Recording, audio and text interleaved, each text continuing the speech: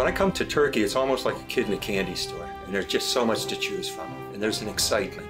And to get to some of these locations, they're remote. I go to places that are not easy to go to. So sometimes, people have asked me about accompanying me on these journeys, and I say I travel in a way that most people don't want to go with me.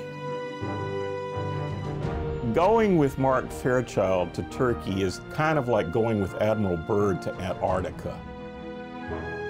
It's the experiences that he's built up over the years that keep him searching for new answers to old problems. He wants to go there. He wants to see it for himself. So he's in that tradition of adventurer archaeologists. The Greeks were there, the Roman Empire. Paul's journeys took place in Turkey. People don't tend to be aware of everything that took place there and just how important that country is in terms of Western civilization. There's stretches of these Roman roads all over rough Cilicia.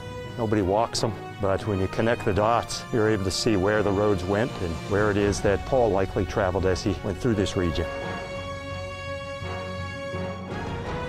That's what keeps me going. That's the drive. That's the reason why I come back to Turkey, is the prospect of seeing something new and being places that few people on the face of the earth have ever been, and most places that most people will never be.